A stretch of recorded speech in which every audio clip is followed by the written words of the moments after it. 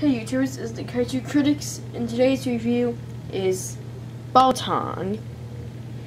Well, mechabaltan. If I can get him to stand up, that is. Yeah, courage. I don't gotta mess with this. Yeah, alright. So, basically, I don't know what Ultraman series this guy was in, because the Ultraman wiki had no information about that. This had his name and picture of him. So, seriously, I'm just gonna do the original Ultraman.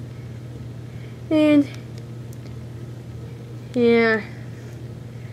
I know, it's like, the whole battle in the second episode is just basically them flying around.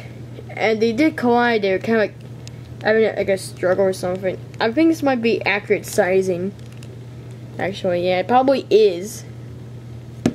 Yeah. Oh well. I think he didn't search Baltan right. He probably should have been more of a fight. Oh well. Okay. Now, for detail. Basically, it is really well done, but I think the goal is like the golden parts is too bright and a little too sparkly. It was a little more darker and not sparkly in the picture or the episode, whatever series it was in, whatever episode it was in. I don't know.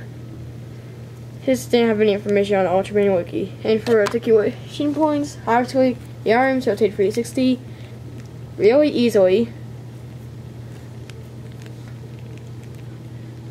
Yeah, see, watch this. It's like, yeah, see, and it's like, okay, yeah. Apparently this one moves easier than this one. It's always the other way around, I don't know. The last one is in the waist. That is completely 360. But much harder.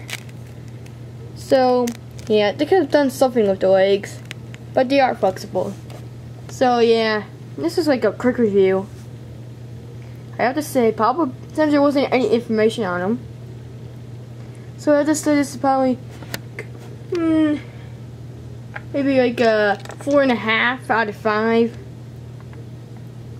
Probably not 3 because it has good detail on everything now. So yeah, 4.5.